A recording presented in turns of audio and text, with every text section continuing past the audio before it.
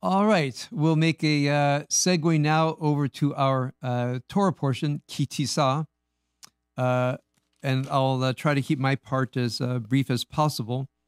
What you have in chapter 31 of Kitisa, in many ways, is a loose repetition of the first chapter of the Bible, and you'll know from mine and Sheri's teaching, we see this a great deal, the interreferential nature of the Bible.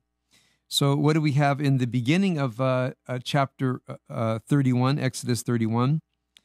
We have God calling out Bezalel, and as I explained in my Shabbat thought, Bezalel breaks down into Bezal, shadow or image, El, in the shadow image of God.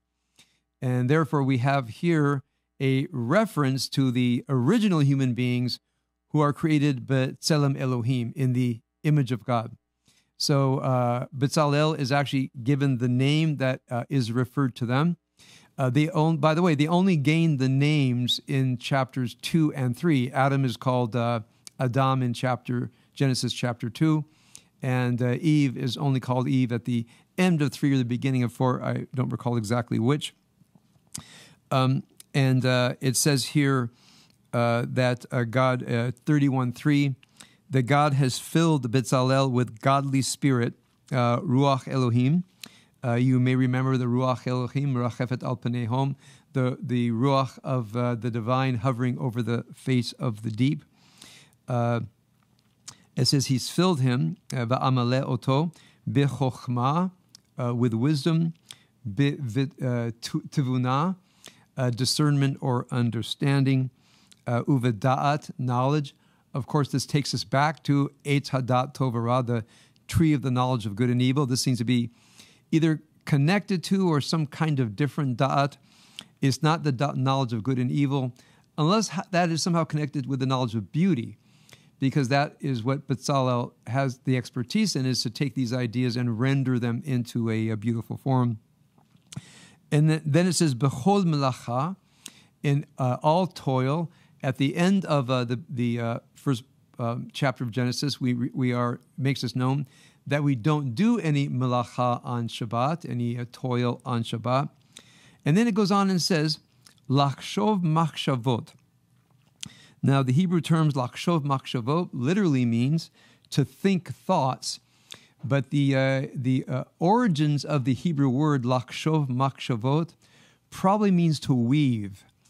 And it's interesting that as the Hebrew language developed and they were trying to come up with a word for thought, they used the same word as to weave. So you'll find the idea of thinking already over in Chronicles, which is then retrojected back to earlier parts of the Bible. But in earlier parts of the Bible, the word lachshov has the sense of weaving, and we can see the brilliance in taking the term weaving to describe human thought. It says, uvacharoshet evim, the carving of stones, limelot, and uvacharoshet eitz, and the carving of trees. So here we have all of these natural elements in the Garden of Eden.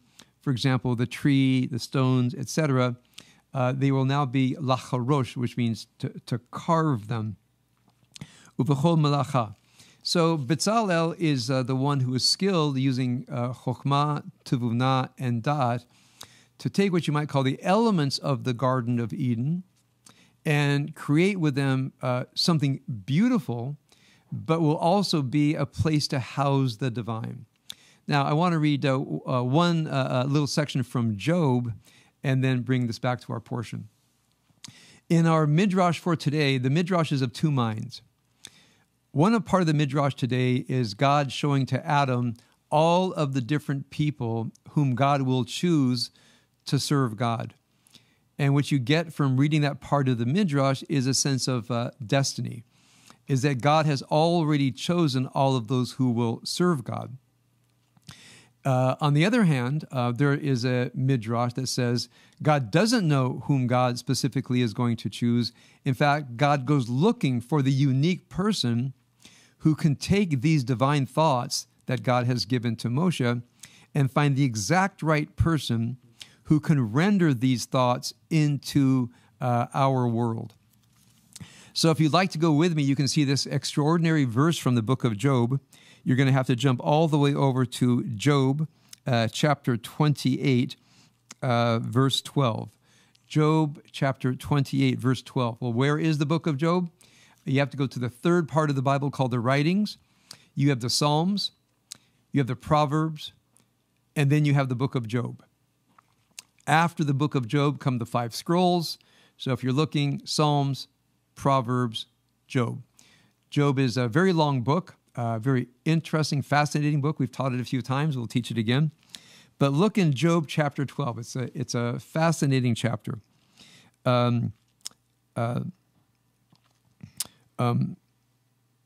It says here, this is Job's praise of wisdom. Job says, "V'ha chokhmah me'ayin timatzeh." He says, wisdom me'ayin timatzeh, from nothingness does it come.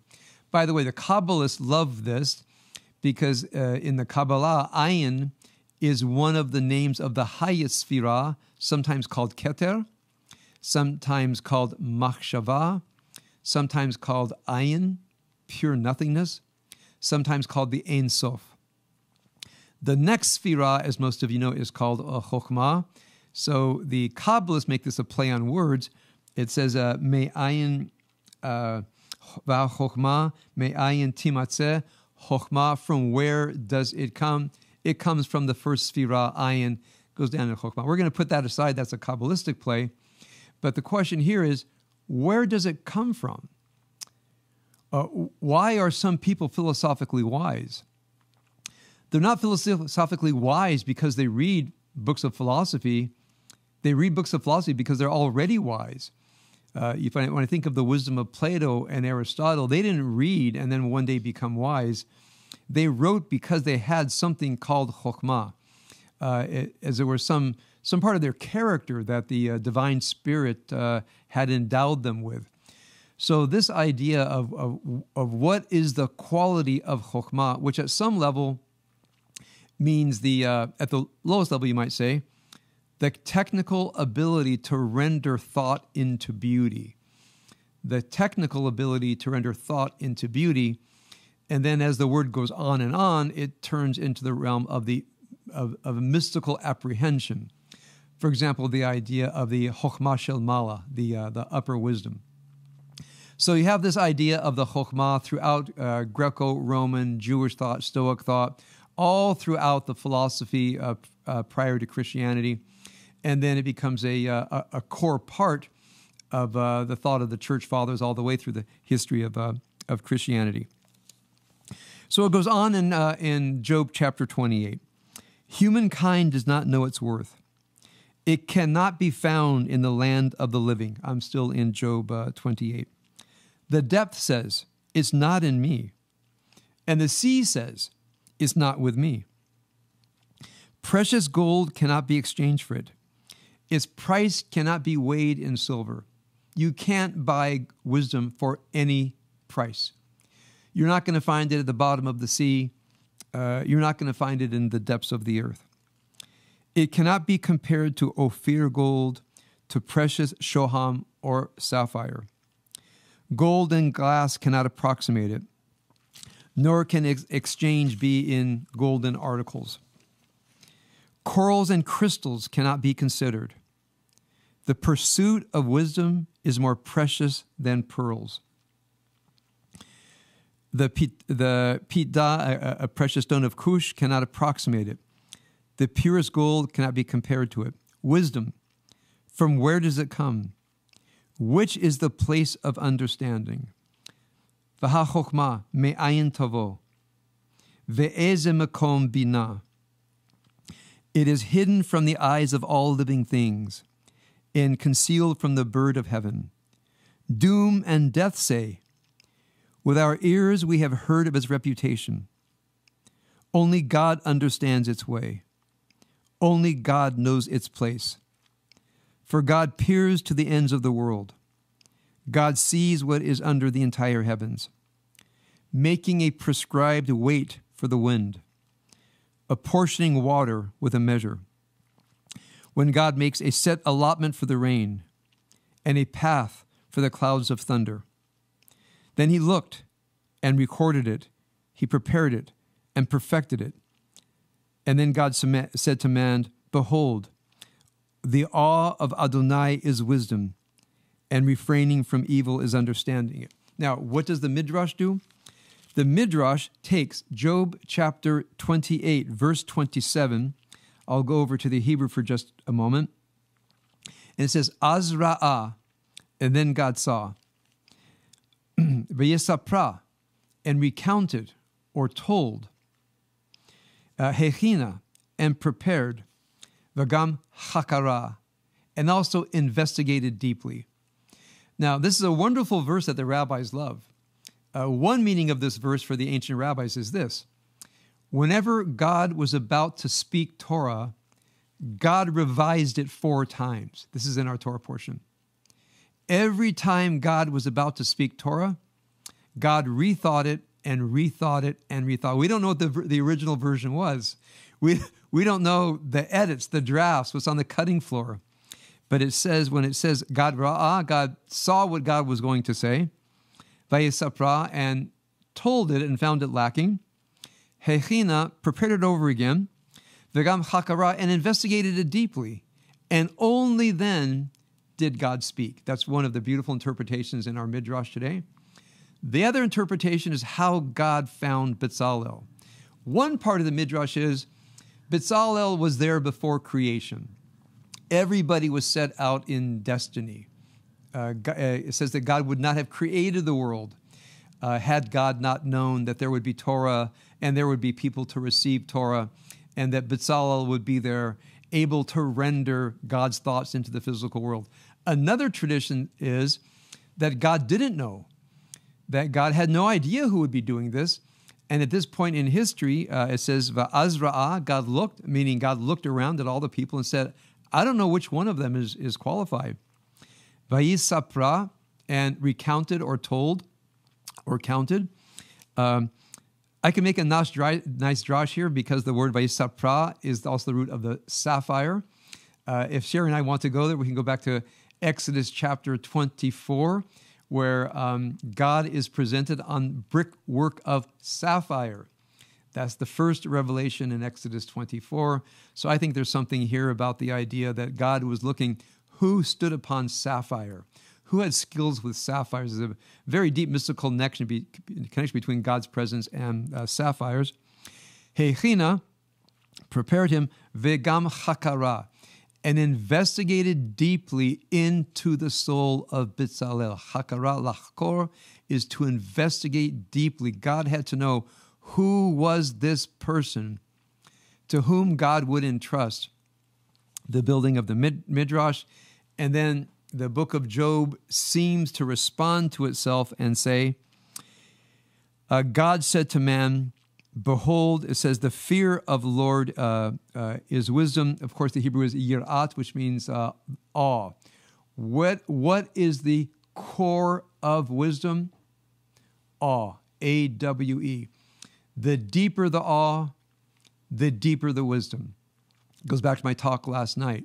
What it means to go deep, deep, deep inside and experience the God beyond God through this sense of awe. And with that, what does one know? Sur mera bina. What is bina? If you have awe, then separate yourself from evil. That's the first thing. Once you have that awe, don't think and do destructive things with that awe. Now, of course, after this, we have the recitation of the Sabbath. The stones are put together, and you finish chapter 31. I got to tell you, you finish chapter 31 on such a high. It's like finishing Genesis chapter 1. Everything in its order. Bezalel, the prototypical human being, is all set up to go. The people have been given the Sabbath. The tablets are all there. And everything is ready for perfection and redemption. And then, Sheri, we have Exodus 32. What happened? Thank you, Rabbi. Great segue. Yeah, we are at a loss to figure out what happened because, but unfortunately, we do have a blueprint in Torah that every time we reach a wonderful high in Torah, it seems like there's a quick fall. I don't know if it's that we cannot sustain because it's too much for us to stay on that level, or if there's a pause and all of our fears return to us. But regardless, we see over and over again that as soon as there's a wonderful high point in Torah, then for the most part, we'll read about the people took to complaining, or the people sought complaints when they didn't have anything to complain about. We'll get to that in a later parsha, when there was nothing for the people to complain about. And it literally, the Torah tells us, the people looked for something to complain about. So I think that's a reflection, unfortunately, of our nature. And if we keep that in mind, maybe we can guard against that propensity.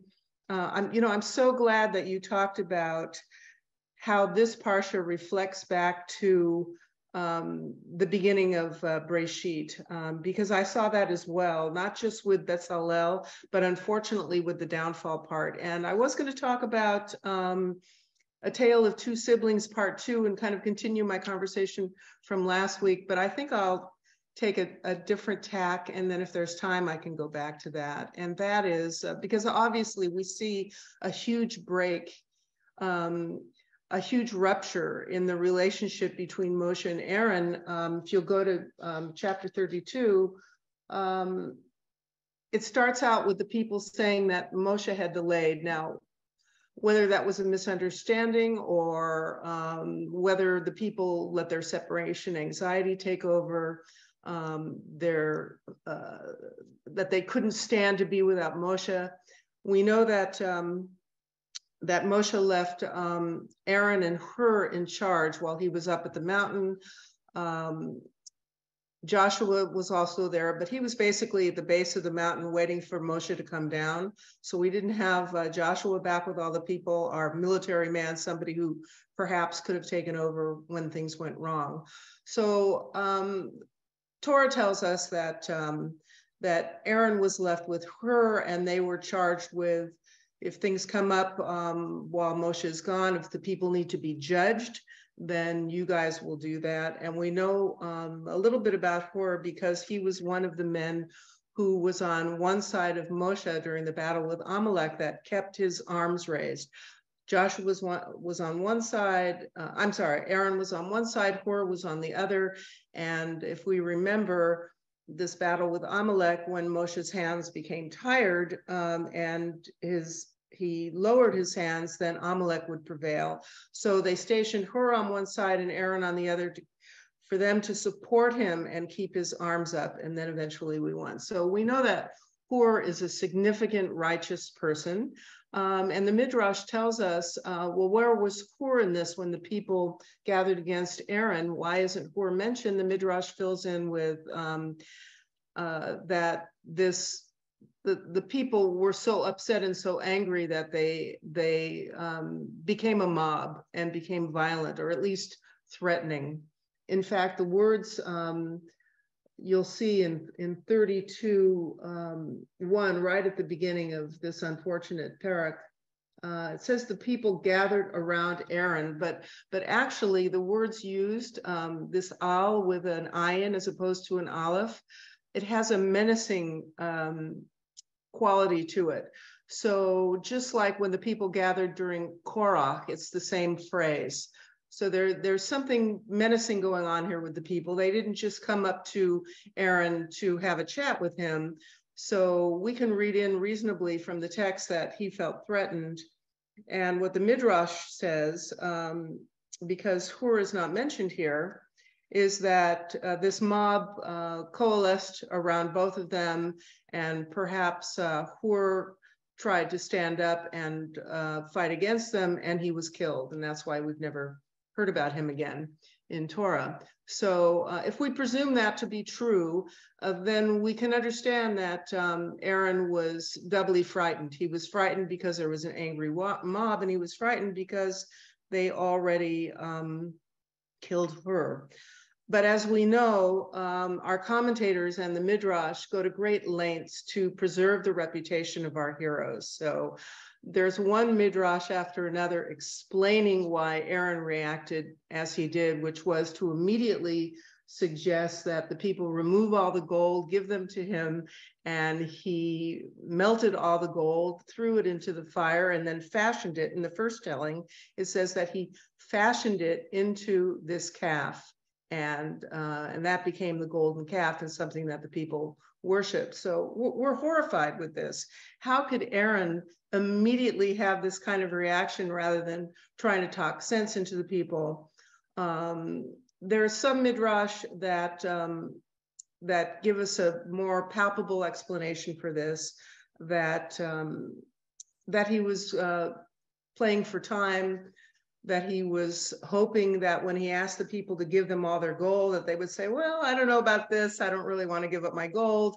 And in the meantime, he was hoping that Moshe would show up. But there's other midrash that said that they were so hungry to have this replacement figure for either God or for Moshe that they gladly and immediately gave up their gold. And unfortunately, things moved quickly, even though Aaron may have had the motivation just to suggest one thing after another in the hopes that Moshe would return in the meantime. That didn't happen.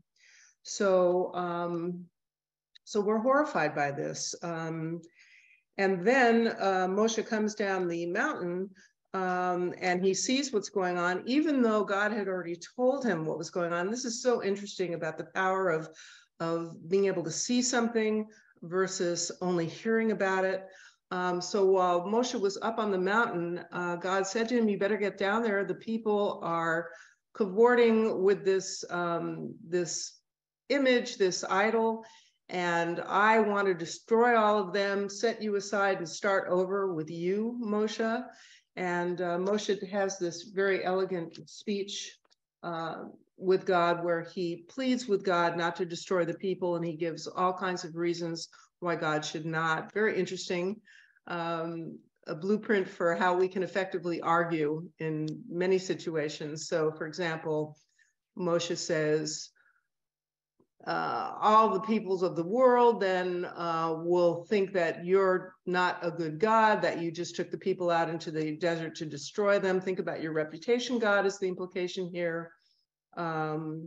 And the second argument was, you made promises to Abraham, Yitzchak, and Yaakov. You need to keep those promises. You repeated them over and over. Really effective arguments. God listens to this, and God is persuaded. And in fact, we get the words that he reconsiders his plan to annihilate the people. And of course, we're immediately jarred by that phrase because it's similar wording when God reconsidered and regretted in Bereshit, having made man. Of course, what happens then is he does destroy. He puts Noah aside in the same way that he suggests to Moshe that he'll carve out a place for him and start over with him. But here, Moshe is persuasive. So how interesting is it that, of course, we know that Noah doesn't argue with God. And perhaps if he was an effective orator in the way that Moshe was, that there would be no flood and everything would go differently. So there seems to be a repair and also an impetus for us to argue. I mean, this is a wonderful thing about our tradition that we don't see very much in other traditions, and that is we are encouraged and in fact rewarded for arguing with God. So God listens to Moshe here, and then the conversation up on the mountain finishes, and God gives Moshe the tablets. Before he comes down, I just wanted to mention the last thing that God tells Moshe is not about the building of the Mishkan or about Betzalel and Oholiav. It's not about the priests. It's about remembering Shabbat. And we have the verses to the Veshamru right there, the beautiful verses that we sing every week. And then he hands Moshe the tablets, and Moshe comes down the mountain and sees what God had told him he was going to see, but it has a completely different reaction. when Moshe actually sees what God described in words, or however God spoke to him. And from that, we understand, which we've been taught many, many times in Torah, that words are unbelievably powerful. Speech is unbelievably powerful, but seeing can really access that part of yourself that can be very emotional and often will lead us astray. In fact, we have a verse, do not be led astray by what you see. So Moshe was able to argue passionately and reasonably with God, even after he heard what was going on at the bottom of the mountain. But like God, once he saw it, he also got angry. In fact, there's the same words are used.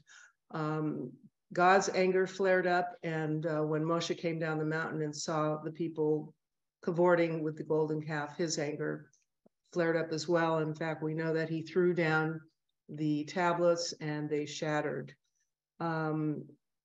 So what happens next, and this is part of my tale of two siblings, is that Moshe confronts Aaron in a really human way. And he says to him,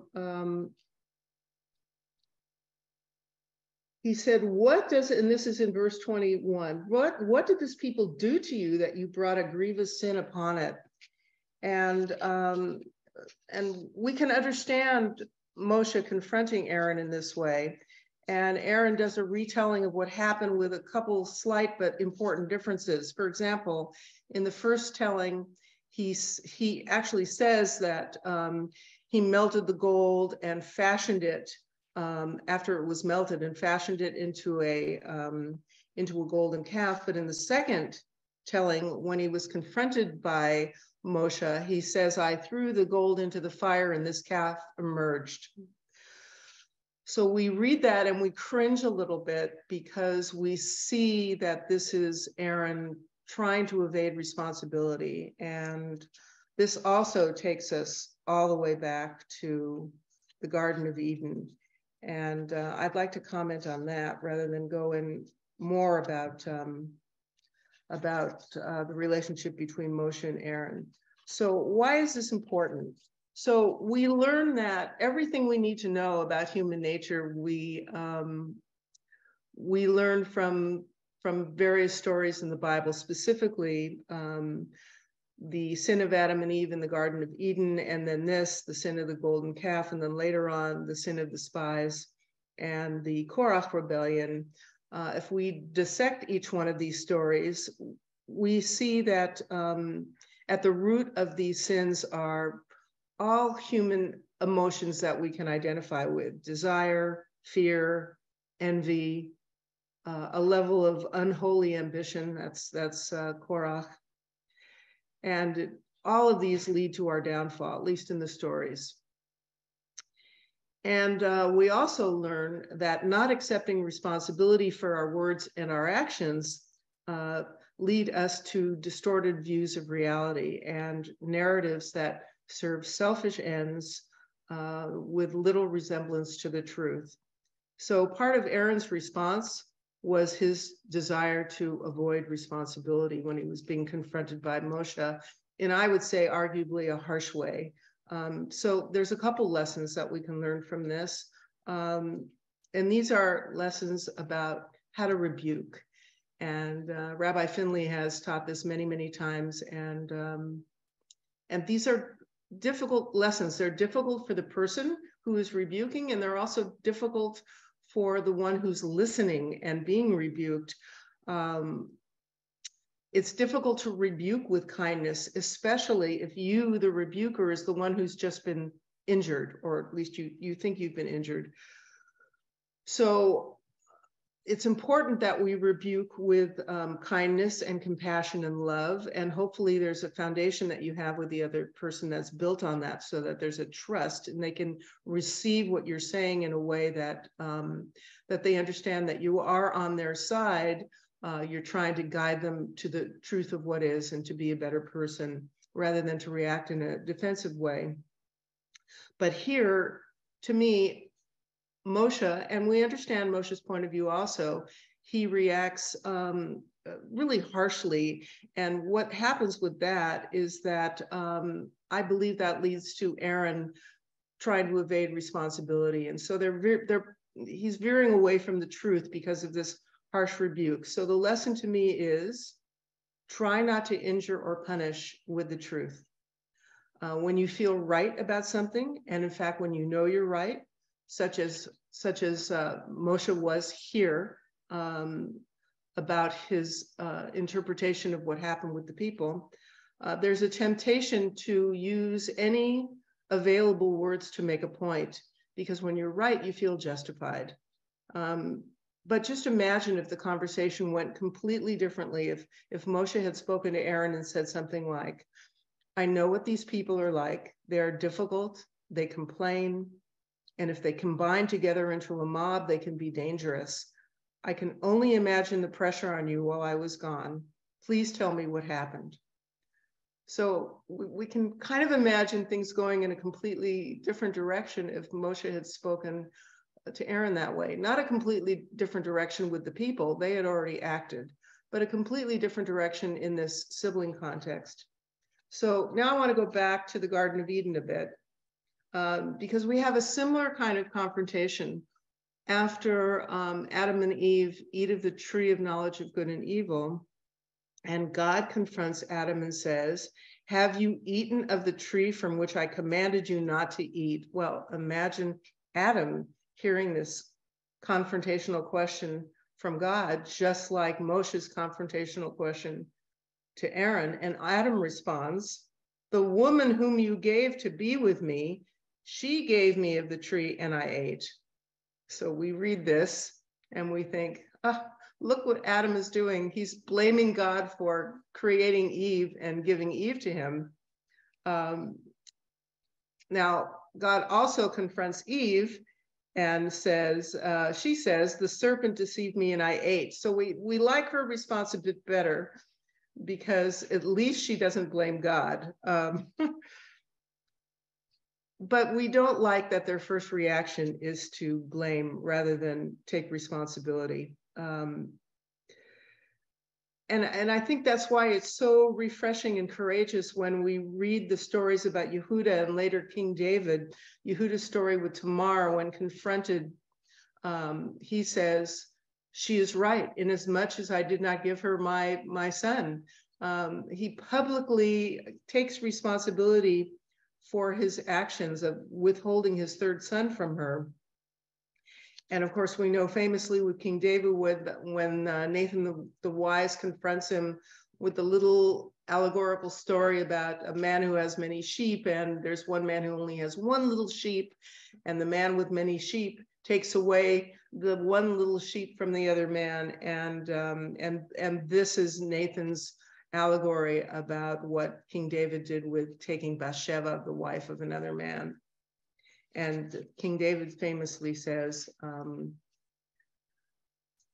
Chatati l'Adonai, I have sinned against God, and accepts responsibility. So it's no coincidence that both Yehuda and David are from the same line that eventually we're taught leads to the Messiah. So how important is it to accept responsibility and even state it publicly, which takes great courage and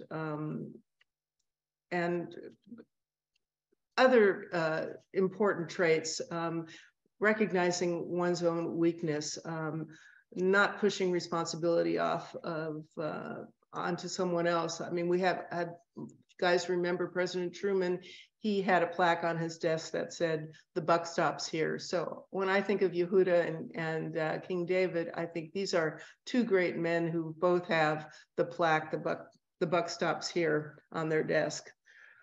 So why am I talking so much about Breshit and this intertextual connection that I see here? Because this is one of the parshas that makes me wonder every year, why did God create us in the first place? And in fact, some of our sages say we're not even supposed to ask that question, but it's okay for us to ask that question. I wonder, was God lonely? Was God bored? did God want to give this great gift of life to mankind, which is his ultimate creation, hoping that goodness and truth and holiness would emerge rather than the dictates of the Yetzer Hara. The problem is, yes, we are B'Tselem Elohim, we're in the image or shadow of God, but we are not replicas of God. So in that space between being an actual replica and whatever the implication is of being an image or a shadow, that's where all of this potential destructiveness is, and havoc gets wreaked, because that's where free will comes in. So, so since we are not God, we are at the mercy of our Yetzer Hara, and our thoughts and speech and actions can be wildly unpredictable. So this leads me to believe that whatever God's motivation for creating us, it was an act of faith on God's part. The same type of faith that I think about if parents are thoughtful, when they think to have a child, with all the hopes and dreams that go with that. And of course, knowing that there will be disappointments or even tragedies. But both acts, God's creating us and parents creating children, are wonderful acts of love and faith. So back to why God created us in the first place. And here's my kind of heretical idea. In the first creation story, you'll see that God created one being, kind of a hermaphrodite being. The text tells us it's male and female contained in one. And I'm thinking, as a possible explanation for our creation, that God intended this first creation to be a companion to God, a creature with whom God could have a direct I-thou relationship. I won't say someone that could complete God in some way, but to have this wonderful relationship that perhaps God was craving and felt was a lack on God's part. So God created Ha'adam this way, and Adam ventures out and he sees that all the other animals and all the other creations, the living creations, have counterparts. They each have separate male and female, and he felt an aching loneliness. He didn't see anyone that corresponded to him in that way. And that's when God said, it is not good, lo tov, that man be alone. And we know that in each stage of creation, God pronounces his creation as either good, tov, or very good when it comes to man, tov me'od. And this is the first time we hear of a lo tov. So to me, this is a real interesting moment in the story of creation. It's not just about man's loneliness. To me, it's about God's first disappointment, meaning that this is God realizing, if you like my midrash, God realizing that his great hope for man, this man, to be a counterpart, an Ezer Kenegdo, so to speak, for him, is not going to turn out the way that God had hoped. So in the second creation of man, God creates him from the earth, which is how we get the name Adam, from Adamah. And then while Adam is asleep, he takes out part of his side and shapes Eve from that. And Eve has been created as an Ezer Kenegdo, a counterpart to complement man and also to be opposite to him. Because Adam wanted a flesh and blood counterpart, just like all the animals had. So how does this relate to Moshe? And here's another part of my midrash, that we know so much about Moshe, but we know very little about his wife, for example, Zipporah. Very, very small ink is spilled about Zipporah, and even less about his sons. So it's my belief that God was trying to recreate in Moshe this ideal relationship that he had hoped would take place with Adam. He wanted Moshe to be a God knower, and we know that God certainly knows and understands Moshe.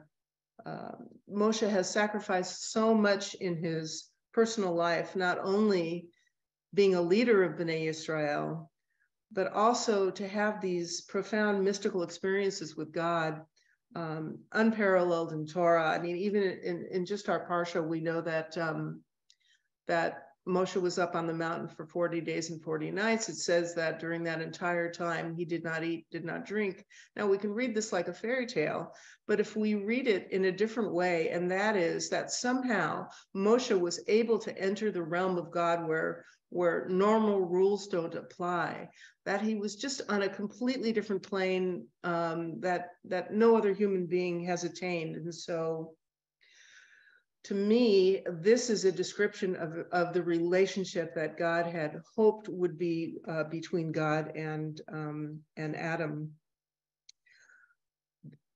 A melding of the two realms. In fact, the Mishkan, one could say, is that space for God that somehow intersects with our world. Just like, and that is therefore an intersection of space between God's realm and our realm. And just like Shabbat is that part of time which intersects with God's world. So we've got a holy space, which is the Mishkan. We've got a holy time, which is Shabbat. And normally the two realms are separate. It's very dangerous for them to coincide and intersect. But these are the way that God pretty much reaches out to all of us and says, you may not be able to have the relationship with me like I had with Moshe, but I'm giving you this Mishkan that you can take wherever you go. In fact, I'm planting it inside of you, and I'm giving you Shabbat, which is a little taste of what it's like to spend time with God. So these are two wonderful gifts for us to come close to that relationship that we know Moshe had with God that is like no other. The last thing I wanted to say about that is that at that moment when God realizes that there's not going to be the type of relationship between God and Adam that he had anticipated, and therefore makes Eve for Adam, that in that moment, I see it as just an incredibly generous act and kindness, because at that moment when Eve is created, that dream of God's is lost, so to speak. That dream of that type of communion and ultimate relationship between two of them is lost. So I'm amazed at how generous, kind, and loving that act is. Shabbat Shalom, everyone. Do you have some pushback for that, Rabbi? Sure. No pushback. That was wonderful. And some of this you and I have discussed before. I find it just a really beautiful Torah that you're teaching. I'll just say a couple of things as far as why the human being was created. I love the Kabbalistic answer is that the human being comes into being because of the tragedy of divine brokenness, when the as it were, the vessels shatter. And as the vessels shatter, they fall into a lower realm. The lower realm is both created and is the place where the vessels shatter. And in that lower realm is where the human being comes into creation.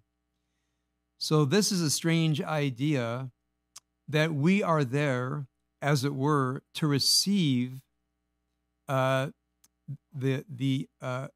aspects of the divine that have been released with the breaking.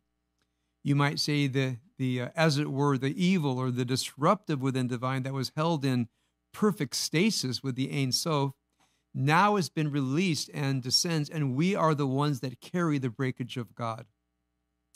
So I remember when I first began studying the Kabbalah, there is, as it were, no reason to create the human being. We are the result of a divine tragedy, and we carry the breakage. That was enough for me. It's just a fact. We carry the breakage of God, and now what are we going to do with it? What will we do with the breakage of God? So in our relationships, we experience the breakage of God. In our own life journeys, we experience the breakage of God. We look through history, we see the breakage of the divine.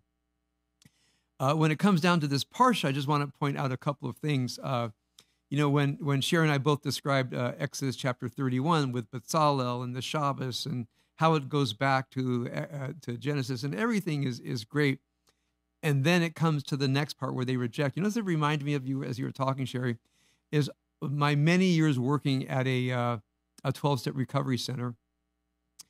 I want to take this at just two very brief angles. That you might say, when the recovery is presented to a person who's just checked in, the first thing is profound skepticism. This has not worked. This has never worked. I've always left recovery. What makes this different from any other time? Now, part of it is doubting the system. You can't affect me. You can't fix me. Of course, as self-doubt, which means I can never be changed. When as you beautifully pointed out, when Moses said, "What happened to you?" And Aaron says, "These people are bent on evil." So the person arrives in recovery and says, "You don't know my secret. I'm bent on evil. I'm irredeemable. Nothing good can happen with me.